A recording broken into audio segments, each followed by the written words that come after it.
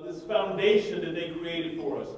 The ideas of Pan-Africanism, the ideas of liberation for people of African descent, and that Pan-Africanism was the idea about how to get to that liberation.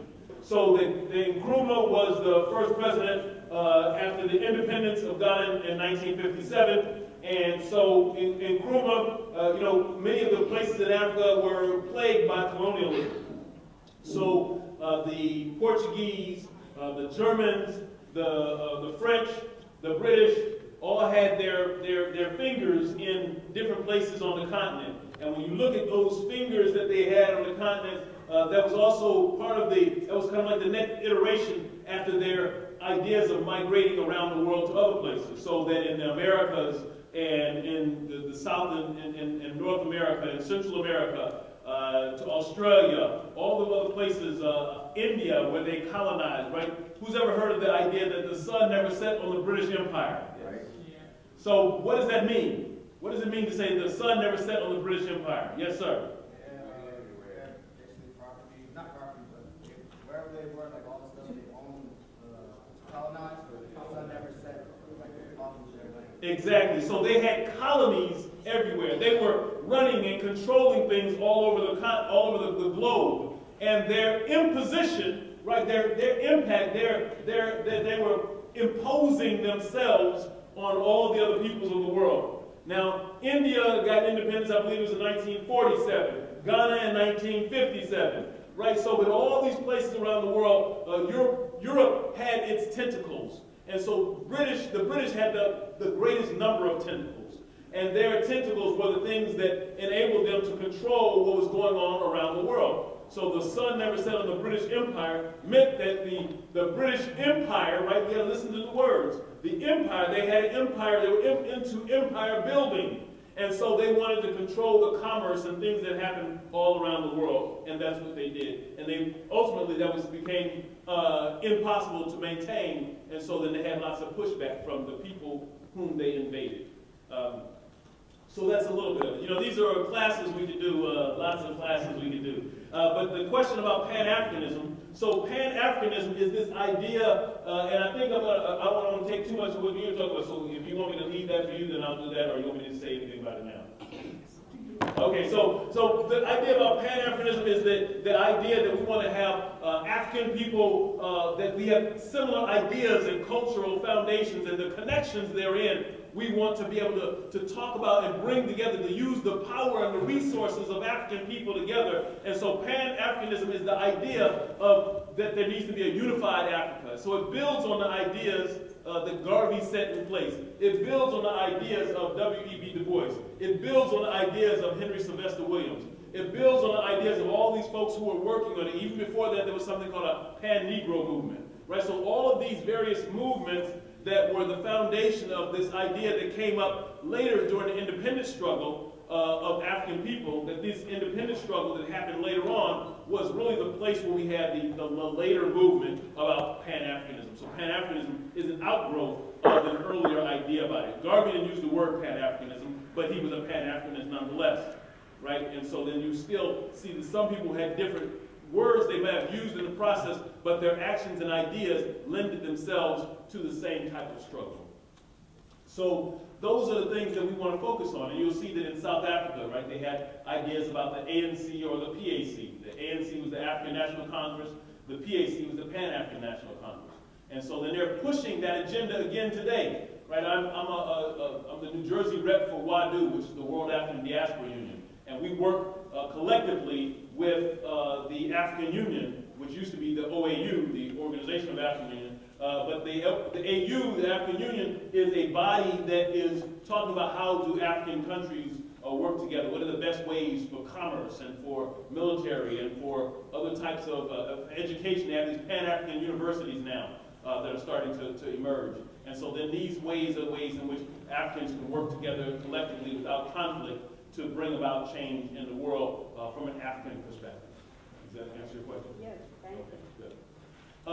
So that this day that we have, it started off by a friend, a mentor of mine, who I worked with for many years back in my days at the University of California, whose name was Dr. Zizwe Pope. He is a professor at Lincoln University, nonetheless, right? Right. Right at the heart where Kwame Nkrumah went. And so Dr. Poe came to ECC, I think it was 5 or 6 years ago now. I have to look and see which number this is. I think it's our 6th annual. And he had written a book on Nkrumah and Nkrumism. And so that sparked my interest of thinking that we need to do something to celebrate the ideas and to reflect on the ideas and foundations of Nkrumah and Nkrumism. How do we build upon the work of those Pan-Africanists who provided the foundation for the things that have emerged for us today? How do we continue the struggle and continue the political dialogue? How do we continue the educational discourse that they started? And so one of those ways that we can do that is that we can have these types of forums that allow us to discuss the things. So I want this to also be a platform for us to have discussions. We also had Dr. Leonard Jeffries come one year. His wife came one year. And we had, last year, we had the former president, the president of Burkina Faso, his brother came. His name was Thomas Sankara, right? Thomas Sankara's brother was here, and he came and gave us a great understanding of the struggles of Thomas Sankara. And I'll just put that in context, and then I'm going to turn it over to our keynote speaker for today. So that Thomas Sankara was someone who pushed the envelope on the ideas of how to have an independent and an evolving African experience. How to have an African experience that included not only receiving money from the West, but how do you engender an idea, a methodology for developing African genius, right? For developing African commerce, for developing African manufacturing, for developing African educational experiences and ideas. So he as a president said that we have to manufacture our own things. We want to take the raw materials and we don't want to export them to Europe. We don't want to export them to China. We don't want to export them to the United States. We want to produce them here. We want to produce our own clothes and wear them. So he compelled his governmental folks in office to wear African clothes that were made in Burkina Faso. And so that's one way to think about some of the things that even folks here had used in their thinking, right? So if you look at a Black Wall Street in Tulsa, Oklahoma, that was their idea, to recycle those dollars in the community so that they then could use that as a foundation of building wealth. That's one of the challenges we have for wealth in the community today, is that before money gets into our hands, it's already leaving the community. How do we reinstitute that type of thinking? And that's why we had Sankara's brother come here to give some insight onto ways in which we could do those things. We also had a great scholar, Horace Campbell. And Horace Campbell came and gave a great erudition on Garveyism. And I think that those are some of the things we need to look at. So, you know, those are online to look at. You can look at them to get some understanding of some of the things that have gone on. And then that provides a foundation for you to make the connections between what we do today. And so as we go into today's lecture, I'm going to suggest to you that it's going to be a slightly different than maybe some of the past ones. But the person who's here today is such a powerful, thoughtful person in his way of understanding history. Brother Lawrence Hamm, he's the chairman for the People's Organization for Progress. He also was a longtime worker here in the city of Newark.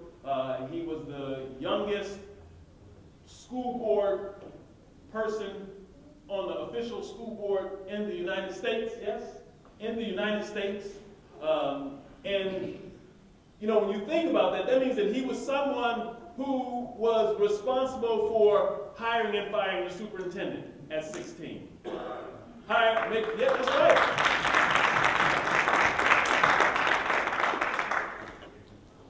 That's just a little caveat about him, though, because he is someone who has been in the struggle. He's been an understudy of somebody by the name of Amiri Baraka. He's been someone who has found ways to draw the connections for the histories of people of African descent in the United States, and particularly in this area, in ways that I would suggest to you that there's nobody else who has knows the dates, the facts, the times, the places, the way Larry Hamm does. He's able to draw those connections in ways that are powerful and meaningful, because I want you to think about what are the contributions that you hope to make, and how long do you plan to make those contributions? And if you want to see someone who's made and making those contributions, I want to present someone to you who has stood the test of time, right? Who has been working in the eyes of those who came before him in a way that takes that vision to the next level. And as students, that's your goal, that's your responsibility, is to see how, if you have mentors who are your professors, if you have mentors who are other places in your life, or organizations, clubs, your religious church, your masjid, how do I become the one who is going to take the mantle? We're not going to be here forever. How do I become the one who is going to be, see, many of you want this part, be in the limelight. That's what you want, and that's the unfortunate side of it. Because it's not about being in the limelight, it's about doing the work. And I present to you somebody who's been doing the work consistently. And if you don't even understand it, I've never seen it, all you have to do is step outside to the other side of the street some days, and he'll be right there in front of the Lincoln statue on the corner of Springfield and West Market. And they're going to have a rally, or they're going to have a protest, or they're going to be doing something to struggle against somebody who has been abused, someone who has been taken advantage of, someone who's been killed by the police, someone who has been forced to leave the United States for one reason or another. Larry Hamm and his organization and other organizations that they rally have been working in that capacity. That is the capacity and the foundations of the things that Malcolm X and Marcus Garvey had done at the time they did, but he's been doing this ever since he was 16, right? And so when you think about it that way, many of you are 15, 16, 17, 18, 19, 20. How long do you plan to work, right? How long does the struggle go? And are you dedicated to making the commitment that it takes to actually bring about change? See, we're in such a quick generation. We want everything to happen tomorrow. But things don't happen that way. You have to be dedicated to what it takes to get there to actually bring about those changes. And when you're dedicated and you push the envelope on things, sometimes they push back. But you have to be willing to stand strong when there's pushback. Larry Hamm stands strong when there's pushback. But the good thing about his standing strong is that he knows he has other people surrounding him. He has other people who are working in the same vein as he's doing. And that's what you have to do. You have to find people like him who are elder, who you're willing to study under. We've got to learn to sit at the feet of our elders so that we can learn how to do the things that we want to do and stop worrying about the glamour and glory. We want the glamour and glory without the hard work. Well, I'm here to tell you that it takes hard work to get to the glamour and glory. And if you really understand the glamour and glory, you don't even worry about that. You're just doing what you're doing, and that kind of happens. And the main thing is about the work that you're doing. Because that's what you're really concerned about anyway, is the work. He was just named by the New York Star Ledger as one of the top African Americans in the state of New Jersey. He's number 21 on the list. That's a round of applause for that, I believe. Right there in today's Star Ledger, you'll see that. That's once again a testament to his work. He has a whole laundry list of awards and things of that nature he's received. But I think that when you hear what he has to say and the passion that he brings to the table, then it gives you the understanding of what to do. And with that said, I'm going to give you Larry Hamm. Let's give him a round of applause.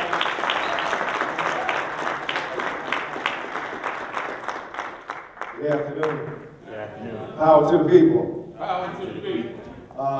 Let me first of all thank Dr. Calfani for inviting me today and give him a big hand for his work here at the college. First of all, I do want to make reference, since it is in today's lecture, I'm not going to talk a lot about myself or my organization, but you can read about it in today's Star Ledger, page 15, about the People's Organization for Progress, and as a matter of fact, about an action that we had just Sunday, this past Sunday, February 4th, right across the street from the college, how many people know that there is a monument to Rosa Parks right across the street? Yes, a monument to Rosa Parks. It's on 50 West Marketplace. It's not right on the street because you know the parking lot is there, right? It's on the other side of the parking lot in the courtyard in front of the new court building. And Sunday, February the 4th, was the birthday of Rosa Parks. So the People's Organization for Progress, we had a birthday observance at the Rosa Parks Monument. And I'm glad to say that I actually met Rosa Parks. Yes, as Dr. Calfani said, I was a member of the Newark School Board. I was appointed July 1st, 1971. I was a student at Arts High School, also right up the block, right? I mean, all of this is within like a quarter of a mile radius. I was a student at Arts High School from 1967 to 1971. And in 1971, it was the longest teacher strike in the history of the United States up to that time. And we were in danger of not graduating because if we missed 35 days of school, the law said we weren't supposed to pass to the next grade. So I was the president of student government at Arts High School. I led my first act of civil disobedience as a senior at Arts High School in March of 1971. I took 599 of the 600 students out of Arts High School.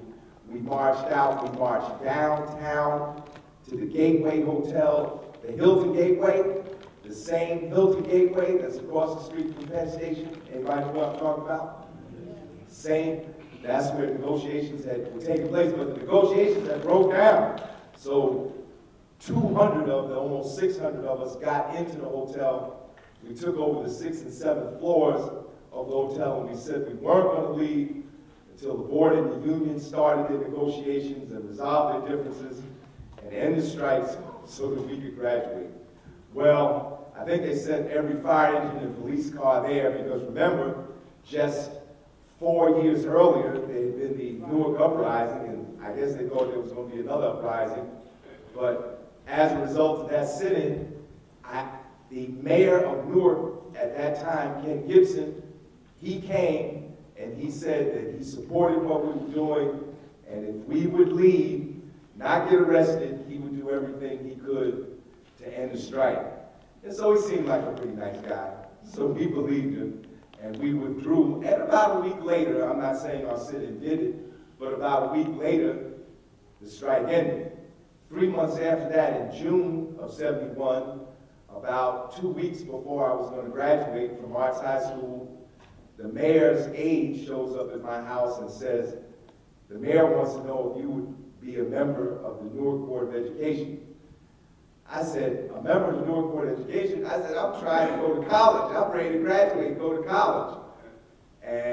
But after some discussion, July 1st, 1971, at the age of 17, I became the youngest voting school board member in the history of the United States.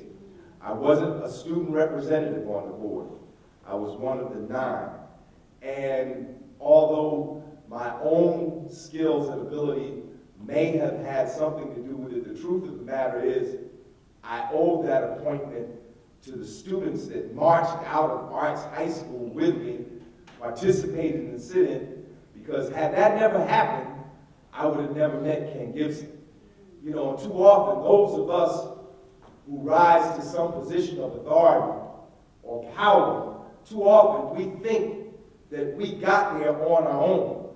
The truth of the matter is that none of us get there on our own. It's the masses of the people that help carry us into those positions, either by voting or by mass movements or by support. But none of us get there on our own. As a matter of fact, this college wouldn't even be here today had it not been for a mass movement during the 1960s. Essex County College used to be in one little building on Clinton Street. I know because I was in that building. When they wanted to build a new Essex County, they didn't want to put it in Newark. But the people rose up and demanded that we have a new facility. And that's why you have Essex County College right here on West Market Street and Martin Luther King Boulevard. It's very important to understand all social progress comes as a result of collective struggle. And we all must learn that lesson here. And I say this to all my brothers and sisters who are professors and who are teachers here. Remember, before 1965, before the passage of the Civil Rights Act in 1964, the Voting Rights Act in 1965, the Higher Education Act following that, there were hardly any black professors.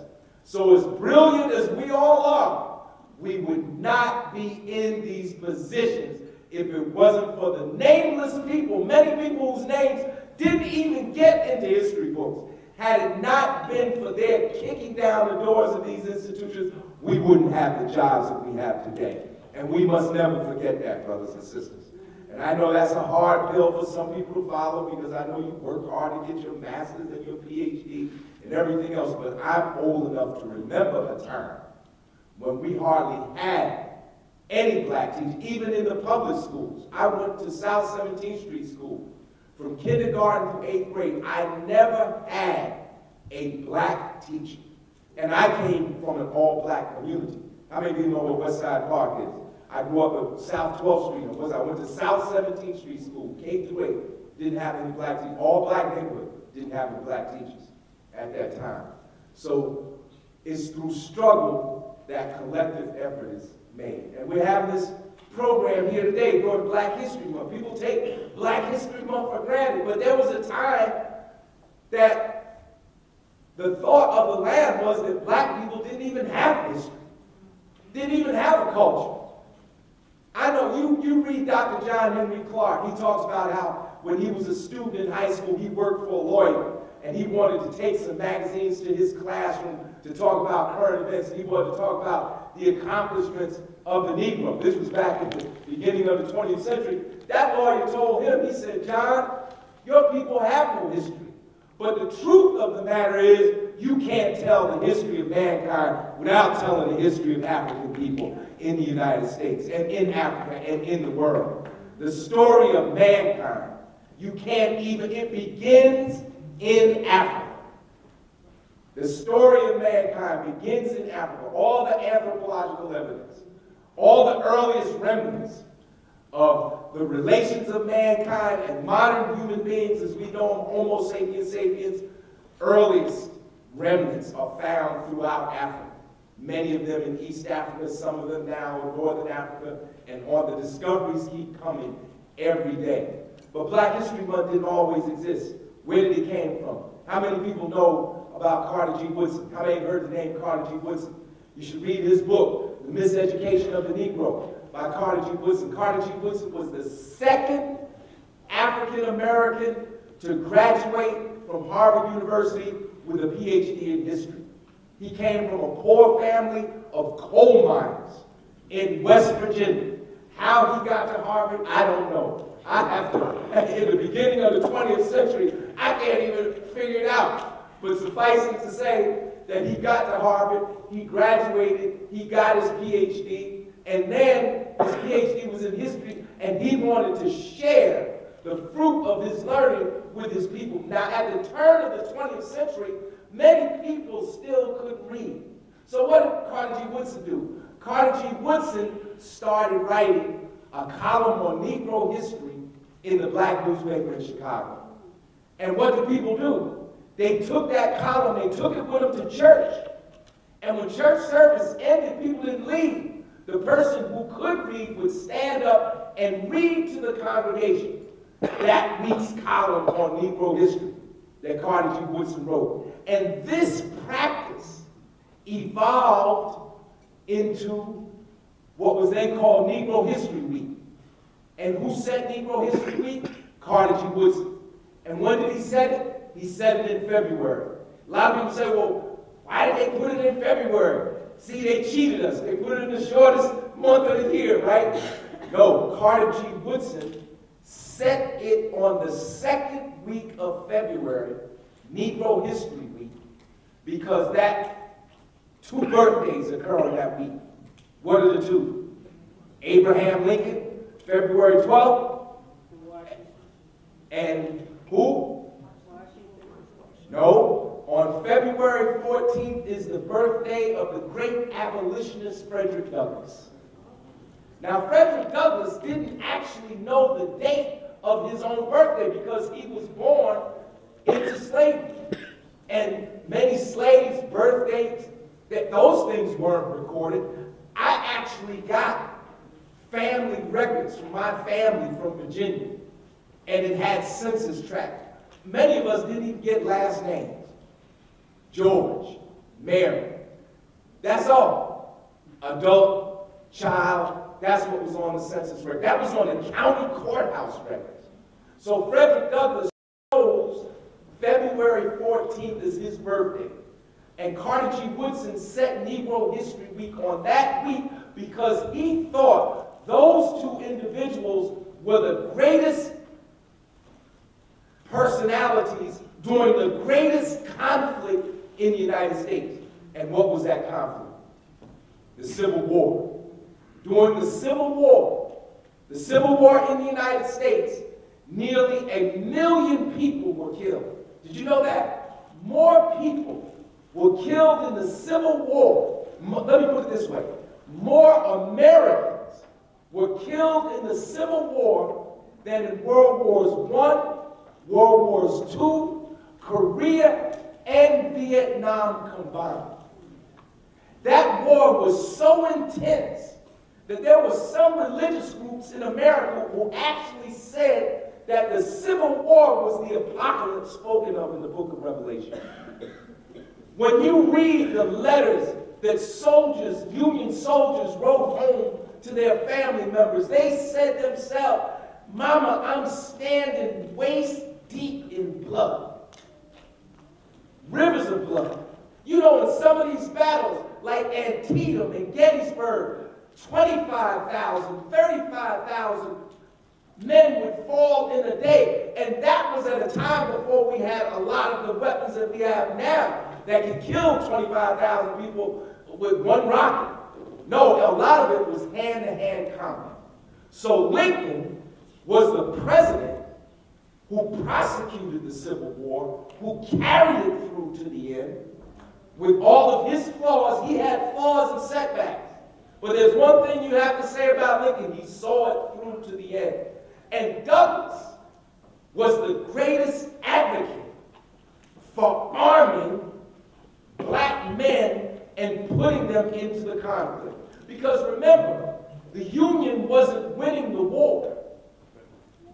They weren't winning initially because the will to fight really wasn't that strong. General McClellan held 100,000 men on the Potomac outside of Washington, D.C. He wouldn't fight. Lincoln sent him telegrams, he wouldn't fight. So Lincoln fired McClellan and hired Ulysses S. Grant. And Grant hired a general, Tecumseh William Sherman. And they prosecuted that war. But they still weren't winning. So what did they do? Frederick Douglass and the Radical Republicans and Harriet Tubman and Thaddeus Stevens and others said, Lincoln, you need to arm those who have the greatest interest in winning this war. Lincoln said, wait a minute, put rifles in the hands of the people we kept in chains. Oh, wait a minute, I think about it. So he issues a document. That document is called the Emancipation Proclamation, issued September 22nd, 1862, becoming effective January 1st, 1863. It was a military recruitment document. It didn't free all slaves, but it was an important first step. It offered freedom to those that could escape from their masters, join the Union Army, and if you survive, you will be free. 220,000 black men answered the call. 186,000 in the Army, the rest in the other branches of service. That turned the tide of the war. So, Woodson set Negro History Week on that week Lincoln's birthday, Douglas' birthday. Negro History Week evolves into Negro History Month. And then once we got an understanding that we weren't colored anymore, and that we were black people, it became Black History Month. Some people say African American History Month. This is important to understand. And in New Jersey, Black History Month is officially observed with the introduction of a resolution by the first black woman senator in the state legislature of New Jersey. Her name was Winona Lippman. I met Winona Lippman. Winona Lippman introduced legislation in 1971, officially recognized, the state of New Jersey officially recognizing Black History Month, and that is why we have Black History Month. That's the legal process. But the reason why we have Black History Month is because essentially people for centuries have said black people have no history.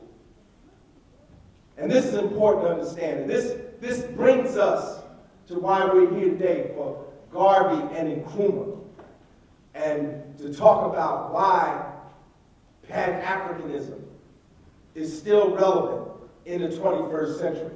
I want to show you something here today. See, history is all around us, brothers and sisters. History is not dead. You just don't know. See, if you know, history is alive. It's alive every day. Look at this. This is today's daily news. Anybody see this? Yes. This, what does it say? Malcolm X name shame. What's the problem?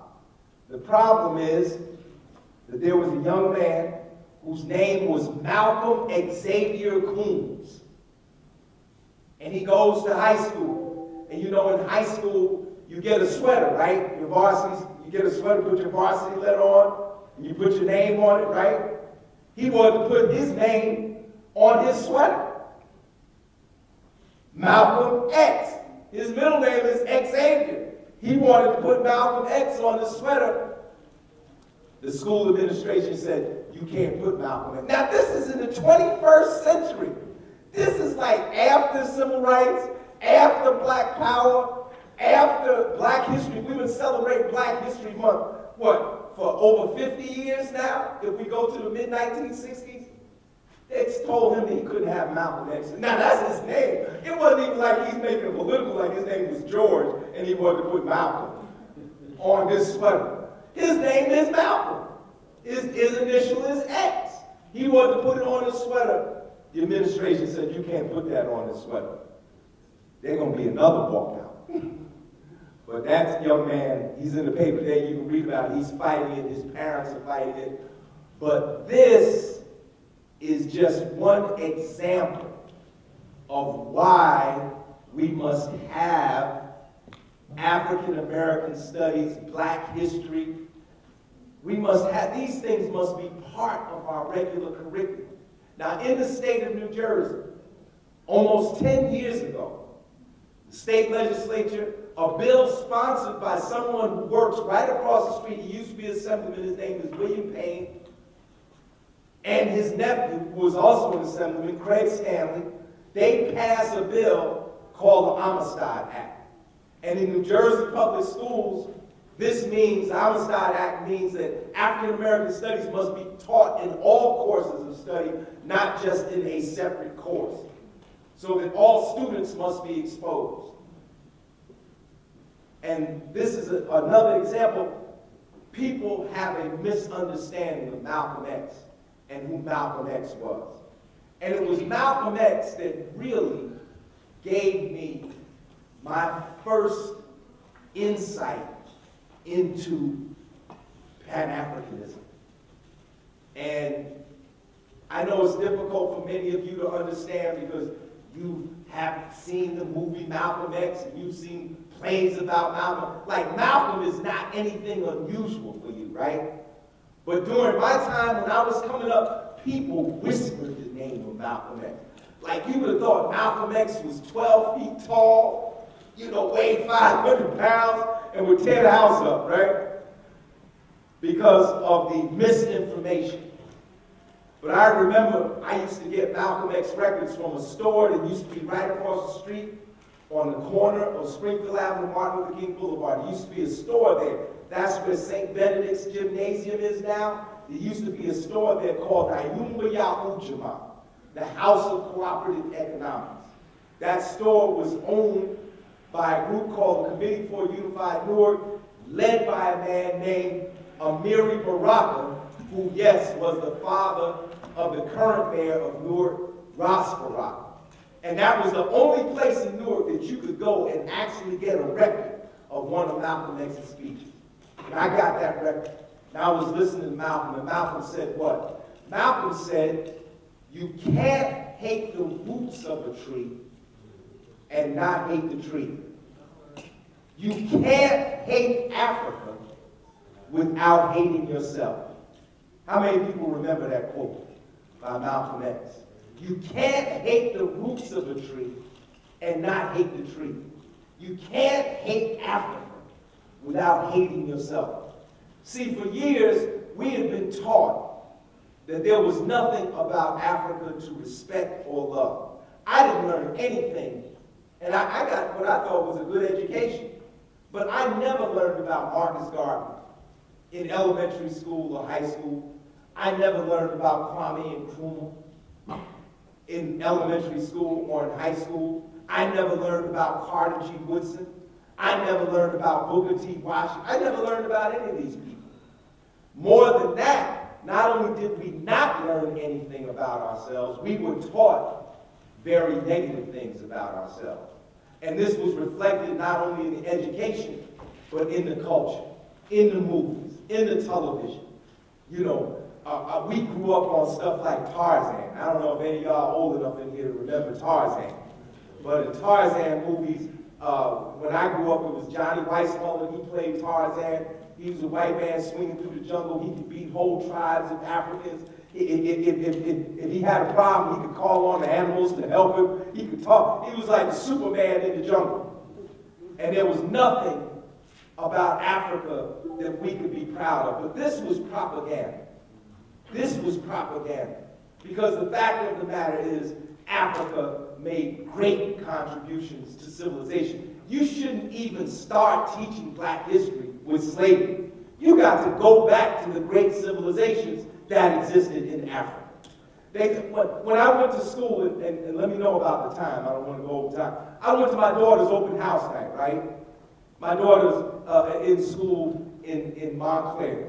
She gets, this was a little while ago because they graduated since then, but we had open house night. I'm listening to the social studies teacher talk about what he's going to teach. Social studies teacher is like really happy, right? Because he knows the black parents are going to like to hear this. He says, I'm going to teach about great African civilizations. And you know, everybody's like, yeah, you know, we start clapping. He said, I'm going to talk about Mali. I'm going to talk about Songhai. I'm going to talk about Timbuktu. I'm going to talk about Great Zimbabwe. And then when we finish with those, when we finish teaching about Africa, then we're going to go to Egypt. And I said, wait a minute. When you finish, the last time I looked at a map, Egypt was in Africa. Egyptian civilization is African civilization. African people built those pyramids. But to this day, in the 21st century, we are still struggling against racism and white supremacy. See, you have to understand, why do we have Pan-Africanism? Why do we have black nationalism? Malcolm X was a black nationalist. Black nationalism is that black people should control the politics, the economics, the social institutions of their community. Why did he say that? Because black people essentially had been robbed of self-determination. When you oppress people, you rob them of their self-determination. And this is what happened during the period of enslavement. See, what Pan-Africanism, black nationalism, the desire for black people to control institutions in their own communities, Pan-Africanism is an extension of that because black people all over the world had been denied self-determination. In the process of the explosion of capitalism in the modern era, Because that's what we're talking about. We're talking about the development of capitalism in the modern era. Basically, it starts in Europe, 1400s, 1500s. By the 1600s, by the 1400s, Europeans are already going down the coast of Africa, already beginning in the slave trade. Christopher Columbus was a part of the slave trade. You know, we celebrate Columbus' birthday. It's quite ironic because I don't think any our Hebrew brothers and sisters, our Jewish brothers and sisters would celebrate any Nazi birthdays, right? Would Jewish people celebrate Hitler's birthday?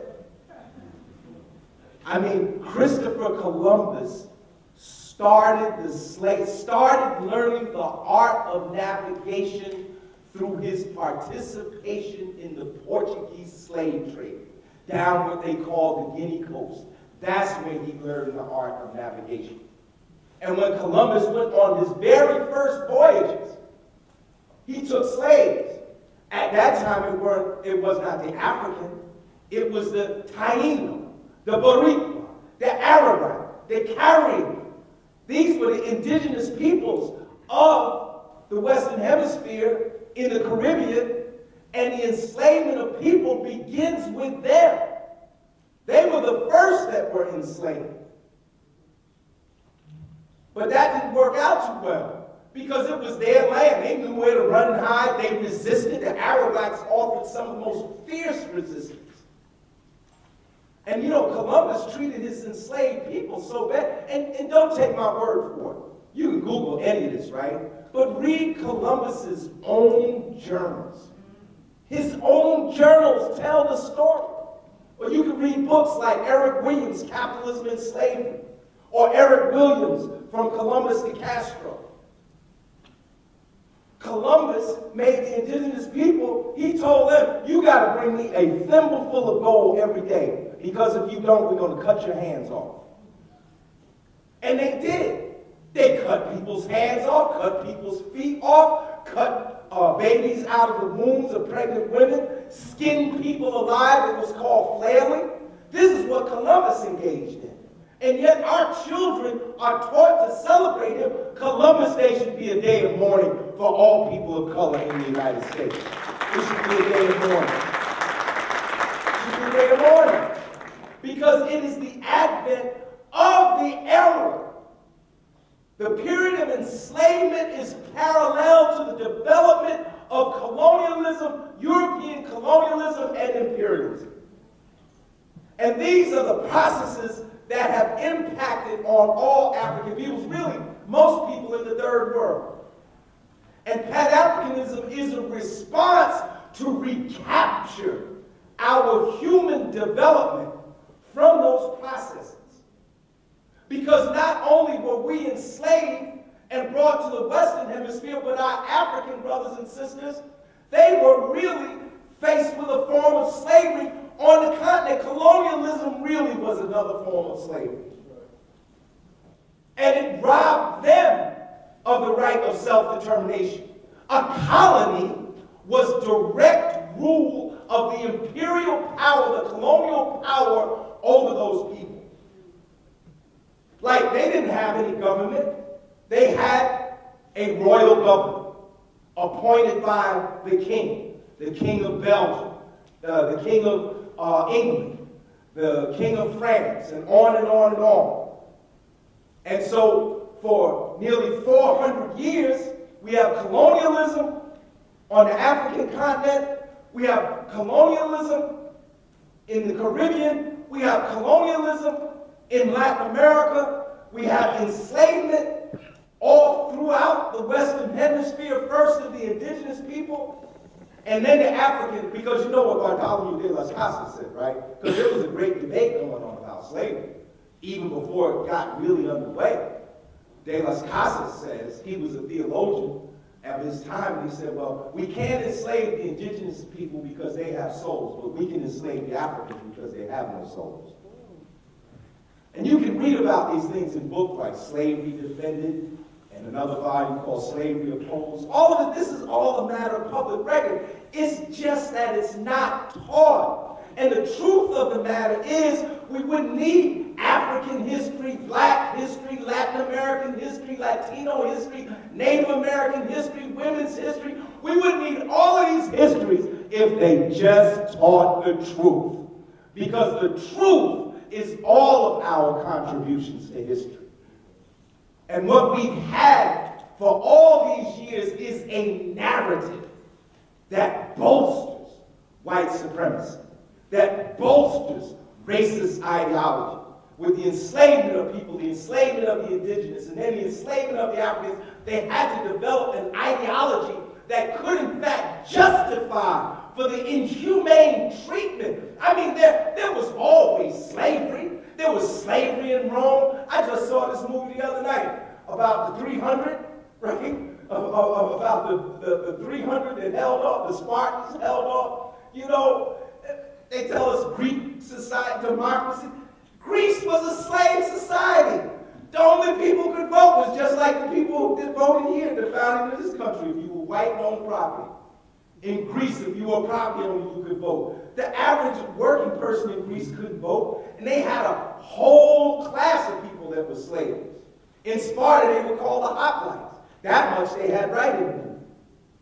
But these were slave society, but there was never a slavery like this, like the commodification of human beings, the packing of people on slave ships, on voyages that could last 90 days. Eric Williams says in Capitalism and Slavery that a dead man in a coffin had more room than a slave on a slave ship. And then when we were brought here, our people were stripped of all of their indigenous culture. Our names, our culture, they even outlawed the drum. Our families torn apart, our people branded like cattle. This thing of branding, you know, it wasn't just that they brand, like if you ran away, they would brand an R in your forehead so that everybody would know you were a runaway. This was inhumane. This was like something that had never existed before. But you know why they did it? It was a money maker. Money. By 1860, the greatest form of capital in the United States, greater than industrial capital and banking capital combined, was the money invested in the institution of slavery. This is why it took a civil war to end it, because people were making money and they didn't want to stop making money off black bodies. So this Pan-Africanism evolves out of our desire to connect back to Africa. Garvey wasn't the first Pan-Africanist. Garvey learned much of what he learned from Booker T. Washington. Booker T. Washington, you know, he gets a bad rap because he was an accommodationist, you know, to a degree. But many people don't know Booker T. Washington was funding projects in Africa. When CK and his crew took over the slave ship and defeated their slavers on the Amistad, they wanted to go back to Africa. How many know where the Star Ledger building is down here on Washington Street? Well, let me back up a little bit. How many of y'all know where the New Jersey Pack is? There's a monument on the plaza out at New Jersey Pack. You've seen it. It looks like an arch not attached to any building. And it's got a glass in there. And on that glass are the names. You know what their names are? People that were buried where New Jersey Pack is now. When they started burying, when they started building New Jersey Pack, the People's Organization for Progress stopped the construction.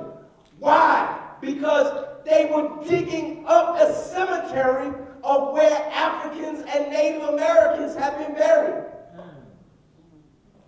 And according to federal law, you can't just keep working. There's a whole procedure you got to go through to reinter those bones. That was an African burial ground. And if you look at that monument, you'll see a name on there, Cujo, Jack Cujo. He was an African from here. And when the American Revolution broke out, you know, the Americans, they were in trouble. They were in so much trouble that they had to enlist black men into the Revolutionary Army. Because the British were winning. By the way, the British enlisted blacks in their army too. They promised the black people, yes, you have freedom if you fight for us. But Jack Cujo fought for the American Revolutionary Army. He distinguished himself. Where the Star Ledger building is now, is that gray building on Court and Washington and University. That used to be Jack Cujo's farm. When the American Revolution was over, Washington gave Cujo his freedom and land. Thousands of black men fought for the American Revolutionary Army at that time. But we were always striving to get back to Africa, to support Africa. And in the 19th century, this reaches a crescendo. And Booker T. Washington and others start talking about the need to establish that link. Garvey comes along in the 1920s. How many people know seen the red, black, and green flag? Yes.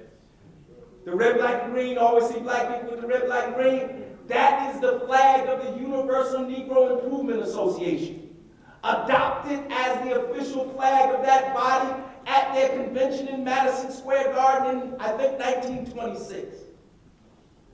That was Garvey's flag. And people over the years have adopted it and it's kind of become black people's flag because African Americans, as such, because we can't connect with a particular country in Africa, we connect with all of Africa. And that was the flag of Garvey. That was the flag of the UNIA.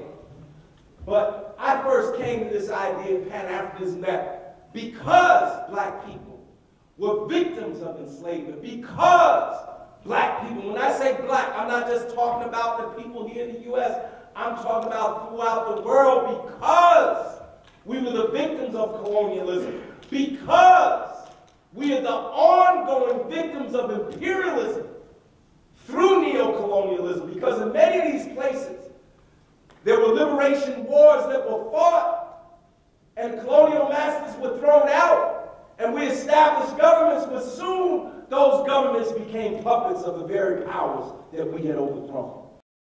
When I was a college student at Princeton University, we were struggling to help the people in South Africa, the people in Southern Africa. We formed an organization on our campus called the People's Front for the Liberation of Southern Africa. We wanted Princeton to divest its funds from companies doing business with South Africa. We took over Nassau Hall, the University Administration Building, and a national monument because the Provisional Revolutionary Government of America was established at Nassau Hall in 17-something.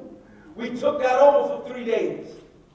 And Princeton divested from several corporations doing business with South Africa because of the student movement there. But this was a movement that has swept the world. So we always were struggling to support the struggles because there was an understanding that if Africa was strong, we would be strong. Just like when I was a kid, there used to be a saying called, "You ain't got a Chinaman's chance." Any y'all ever heard that? You don't have a Chinaman's chance. When I was a kid, if you had something made in China, people would laugh at you.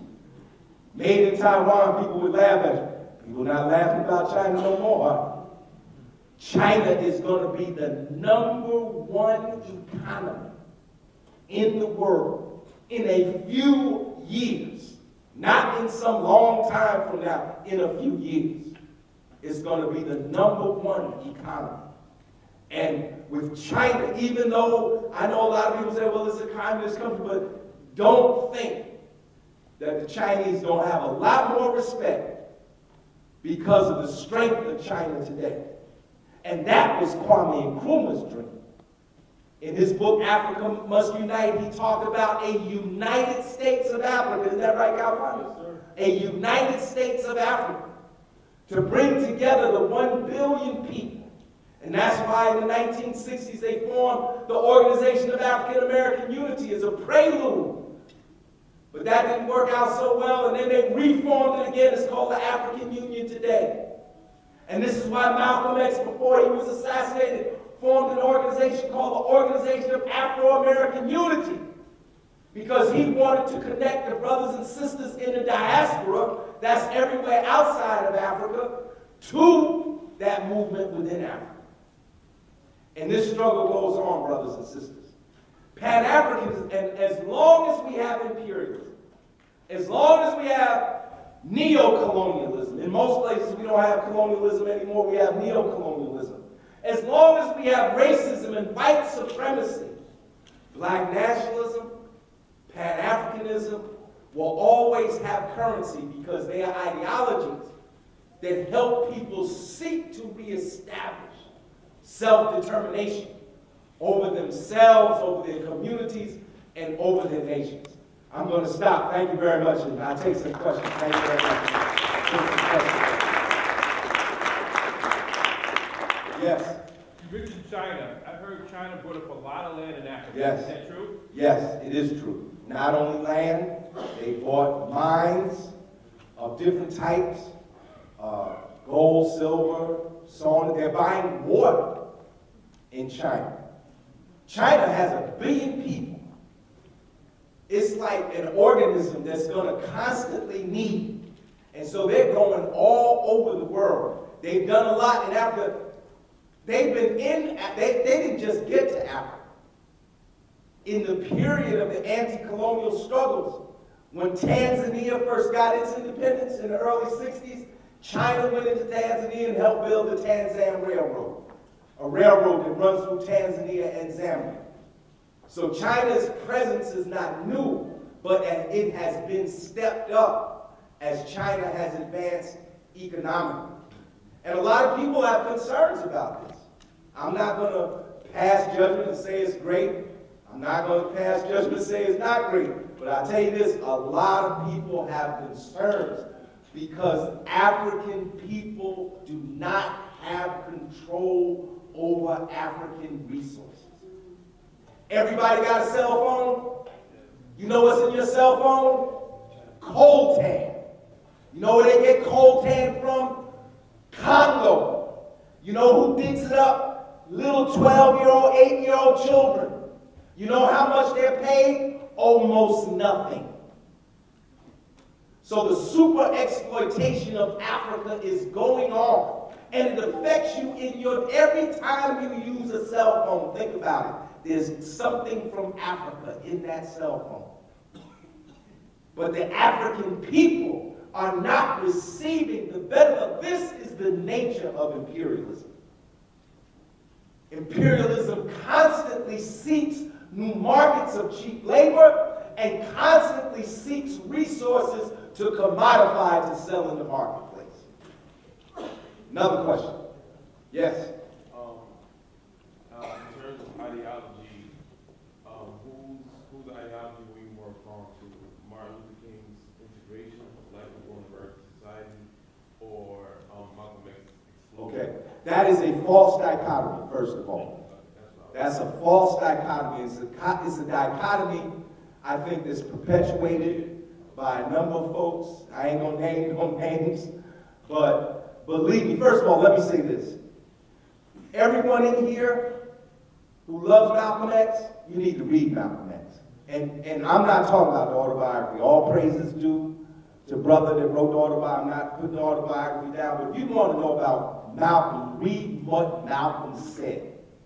Malcolm X Speaks. Everybody should read that. From cover to cover. I'm not talking about read 10 pages. Get the book, read a few pages a day. Don't try to read it all in one night. Read a little bit at a time till you read the whole book. Malcolm X Speaks. Malcolm X, this is the title of a book, By Any Means Necessary. It's more speeches by Malcolm X. Malcolm X on Afro-American history. These are the speeches. This is what Malcolm said. And too many times we go on other people's interpretation of Malcolm and not on what Malcolm said. And I'm telling you, when you start reading Malcolm, and remember, Malcolm was evolving. There's a period of Malcolm when he's with the Nation of Islam, so he said one thing. There's a period of Malcolm when he had just broke with the Nation of Islam. He formed the Muslim Mosque Incorporated. He was saying something else. And then there's a period of Malcolm at the end where Malcolm forms the OAAU, where Malcolm is just saying something that's totally different from what Malcolm, in many ways, not totally, but in many ways different from what Malcolm was saying in 1959 and 1960. Secondly, you need to read Martin Luther King. It's not enough to have a holiday, statues, streets, and schools named after Dr. King. Dr. King wrote 6 books. Here they are. Measure of a Man, Stride Toward Freedom, Why We Can't Wait, Why We Can't Wait, Strength to Love, Where Do We Go From Here, Chaos or Community, and Trumpet of Conscience. Of those 6, I think the most important is Where Do We Go From Here, Chaos or Community. Everybody should try to read that book cover to cover. And if you can't get all those books, get the best of all, A Testament of Hope. It's a collection of Dr. King's works edited by Dr. James Washington. An entire third of that book are the speeches, articles, sermons that Dr. King gave in the last 18 months of his life. And I'm telling you, when you read Chaos or Community and you read the last speeches that Dr. King gave in 67 and in 68, you won't be able to tell Malcolm X from Martin Luther King, because they were both struggling. See, Dr. King was struggling to abolish American apartheid. That's what people call integration when they talk about the integration version. When Malcolm was with the Nation of Islam, they were talking about separating and establishing a separate country, a country within a country, like the 5 states in the Black Belt, something like that. Dr. King was trying to abolish all of those laws that said, well, you can't live in the West Ward of Newark. I mean, we had red line. Black people couldn't buy a house up there. I know, because I lived in Newark most of my life. So they say integration, it's a false dichotomy. It's not Malcolm or Martin, it's Malcolm and Martin. Both. Someone else had a question. Young lady right here. Yes. Yes, ma'am. Let's give her a mic. She's a little shy. I was going to ask that, you said that they make people believe that they live in Africa. Right. I was going to say that is it that called xenocentrism? Because like they make Africans also themselves believe that they have nothing good in them through the colonization. Right. So she's asking a question about a point that's raised in our class. She's in our intro sociology class. She's raising a question about xenocentrism. Right. And maybe just for everybody here, what is xenocentrism? Xenocentrism is the belief that what is foreign is best, that our own lifestyle, products, or ideas are inferior to those of others. Okay. All right. So the question is there a question or is that a statement? A statement, okay. Is there another question? Yes. How you doing, sir? Yes. Thanks for being here. What advice can you give to our students here today, living under a government that is clearly xenophobic, racist, and perpetuating hate? Right. What advice can you give to our young students here, students of all ages here today? The students who are all here today, regardless of who you are, you need to get together and build a student movement to totally transform this country. That's what we need. Starting with getting the current government out. This in Washington, D.C. Get them out. I mean, how does... Right. I'm tempted to talk about 2 things at once. Let me just say quickly, students need to be engaging in massive voter registration. Massive voter registration. Every student at Essex County College needs to be registered. Everybody needs to vote this year in the congressional elections, next year in the municipal and local elections, and the year after that. If Trump is not impeached in 2020, we got to vote him out in 2020. Him and the whole regime. Because it's not just Trump, it's a whole regime. It's those who control the House, those who control the Senate. They all have to go. But we need a student. Let me just say quickly, one of the things that our organization, People's Organization for Progress, is working on right now. People's Organization for Progress is a grassroots organization. We work for racial, social, economic justice, and peace. We're a multi-issue organization. One of the issues we're working on is this. We believe that college education in the United States should be free. Should be free tuition, no tuition at any college. Number two, we call for an immediate end to all student debt. All student loans need to be forgiven. They can bail out the banks. They shouldn't be making you try to pay back thousands of dollars for your education. On April the 21st, Saturday, April 21st, we're going to have a march for free college, no student debt. We're going to start right across the street at the Lincoln Monument, and we're going to march to downtown Newark. It'll be the first march for free college education in the state of New Jersey ever. So I'm hoping, yes, I'm hoping that we can get the support here. And you right across the street. All the students at Essex County College need to be at that march. So if you want to work on this with us, give me your contact information before you leave, and I'll reach back out to you. Our organization, we meet every Thursday. We're meeting tonight. Thursday, we meet every Thursday at the Abyssinian Baptist Church, 224 West Kenny Street in Newark. We meet every Thursday at 6:30. Our meetings are open to the public. You're all invited. We're going to be talking about the march tonight at our meeting and every Thursday until April the 21st. But, you know, you guys should not be graduating with $20,000, $30,000 worth of loans by the time you're seniors. That puts you at a total disadvantage. If you got to pay the bank back $1,000 a month, that almost defeats the purpose of going to college. I have 3 daughters. I put all 3 through college. I had to mortgage my house twice and sell my house the 3rd time. My last daughter, she's at Rutgers now. She's a senior. People shouldn't have to mortgage their homes and sell their homes to get their kids through college. That's crazy. We're the only advanced industrial country that does that. I'm not even talking about communism and socialism. I'm talking about Germany, France, Japan, these other capitalist countries. They don't put that kind of burden on their students. You know, we shouldn't put that burden on our students here. So I hope that you'll work with us on this march. Any other questions before we get out of here? Going once. Yes? Do you believe the assassination of Martin Luther King and Malcolm X is the reason for the lack of a lot of black leaders today? I think the movement would look different if Dr. King had not been assassinated and Malcolm X assassinated. You know, the anniversary of Malcolm X's assassination is this month. Malcolm X was assassinated February 21st, 1965. And we're going to be doing something at our meeting tonight. That's a Thursday night, but February 21st, 1965. Dr. King was assassinated April 4th, 1968.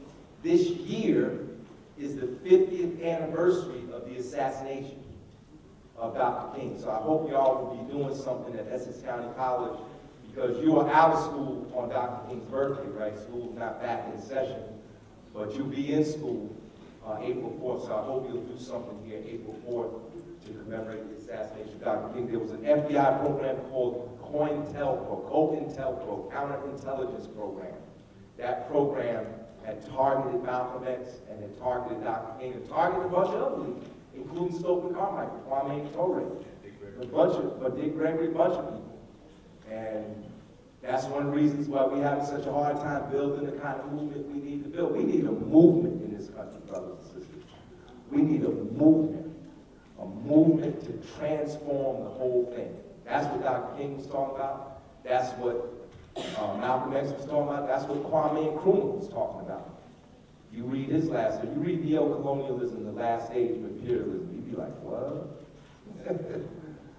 And is that it? Any other questions? That's about it. That's about it. Thank you very much. Powerful people. I know y'all can be ready. Let's give a round of applause for Larry and Hamm. I hope you learned a little something here together. And I want to thank you very much, Brother Hamm, for coming out and talking with the students, with the community. And I think that one of the last thing he said is the most powerful portion, and that is that what are you going to do? right? It's great to come to lectures like this. It's great to read books, but you have got to do something. If you really want change in the world in which you live, the people who you admire are the people who did something. So you have to figure out what it is that you're going to do to bring about change. What are you going to do different tomorrow than you did today? Thank you. And if you want to come in, we already have a list up here. If you want to get more information from Larry, please come and put your name on the list. It's already up here on the table. And thank you for all for coming out. Have a good afternoon.